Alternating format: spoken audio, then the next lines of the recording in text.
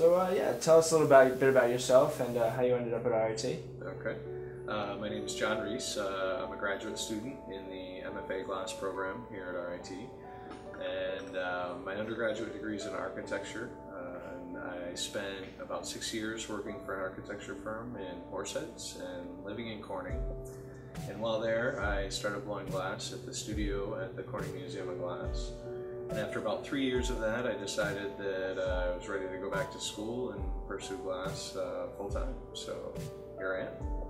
Awesome. And could you tell us a little bit about the department here at RIT, the glass blowing department? Yeah, absolutely. So a few years ago, they did a survey of the top glass blowing programs or glass art programs in the U.S. And RIT was tied for number 2 with Alfred University.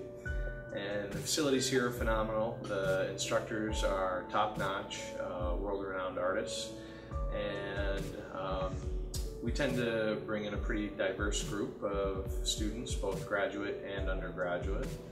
The undergraduate program is geared a little more towards the technical aspects of glass art, whereas the graduate program is almost exclusively conceptual, although there is a little bit of technique that is brought into that as well.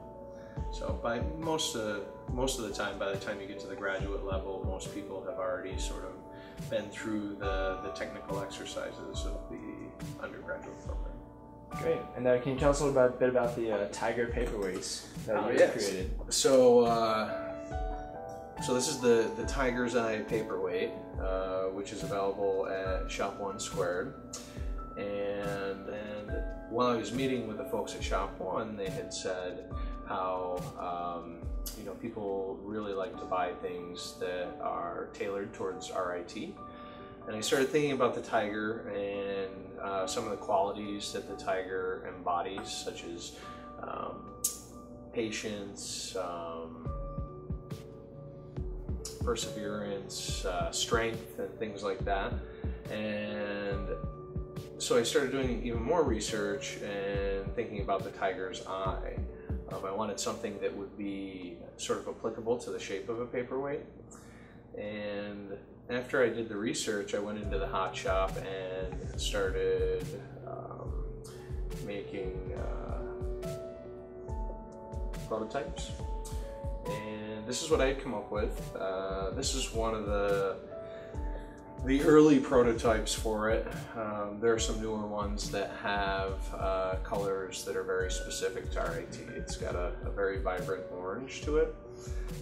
But the idea is to have tiger stripes along the outside of it, and then come in and feature sort of a colored iris, and then to use a bubble as a pupil. And it provides some really interesting magnification of the interior of the paperweight through the eye. That's pretty much it. All right, really cool. So you're going to take us through the glass blowing process? Absolutely. All right, let's get going. Cool. Thank you. The hand tools used in glass blowing haven't changed in about 3,000 years.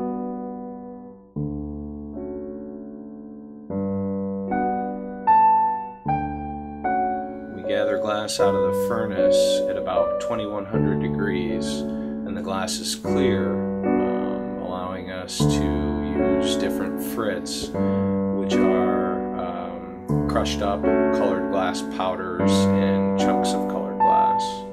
After the glass is rolled and frit, it's reheated in a reheat furnace, which melts the color into the larger body of glass.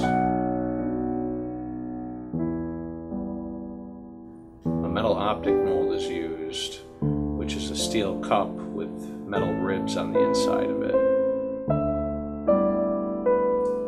Glass blowing takes a lot of hand-eye coordination, and you're constantly turning the glass not only to keep it on center, but also to keep the molten glass from dripping on the floor. A depression is made in the end of the glass, which will catch the air bubble, which will end up being the pupil in the Tiger's Eye paperweight.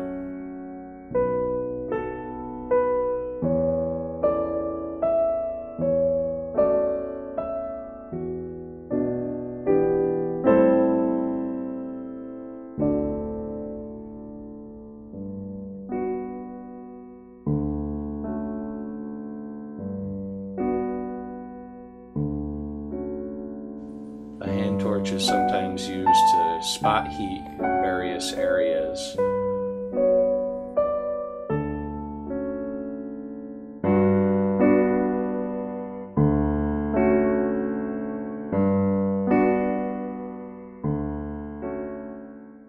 Alright, so that was awesome. Now, if I want to do that, where would I begin? Well, if you're a CIAS student, you could come up and take one of our elective glass blowing or kiln casting classes. There's a lot of different ways that you can work with glass, so you just find us on SIS and sign up for one of the classes.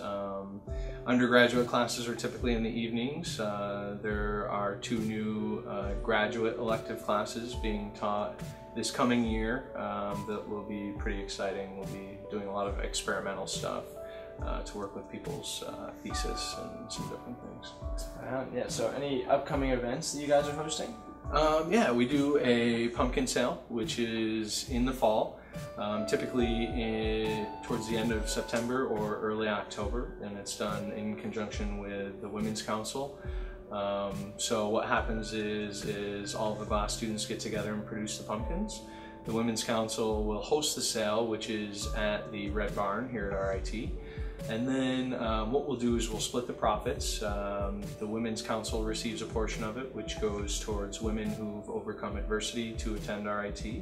And then our profits go to fund our visiting artist program, which we have world-class artists coming in from all around the country, from other countries sometimes.